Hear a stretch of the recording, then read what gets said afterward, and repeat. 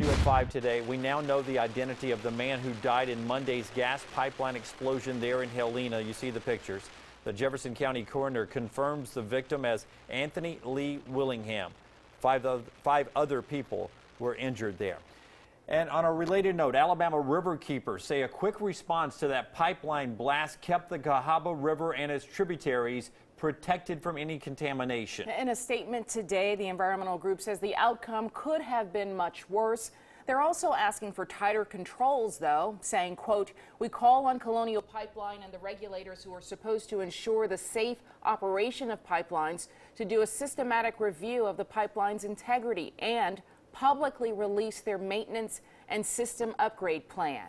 Now, Alabama Riverkeepers do cite 6 different occasions that Alabama rivers escaped pollution due to problems with the Colonial Pipeline. And much of that line runs through rural areas. The Riverkeepers say there is a real concern over deterioration, cracks, and leaks in more populated areas. CBS 42 News reporter James McConaughey has been in Pelham talking with people about the portion of the pipeline that runs through their community. He's live in the newsroom. James, what are they telling you? Well, the gas pipeline runs right through several neighborhoods. It's clearly marked, but up until yesterday, residents said they really hadn't given it much thought. This map right here from the National Pipeline Mapping System shows right where it passes through Pelham.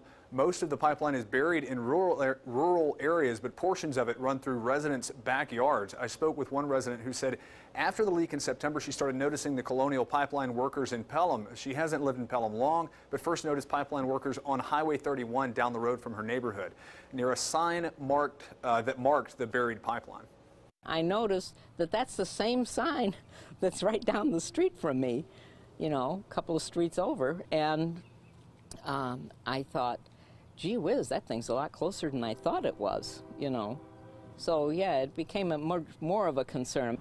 Several residents that I spoke with said the pipeline being so close does concern them, but it's not something they worry about all the time. Others told me they are considering moving because they're worried that something could happen. Now, coming up at 6, you'll hear from a woman who lives right next door to the pipeline in Pelham, live in the studio. James McConaughey, CBS 42 News.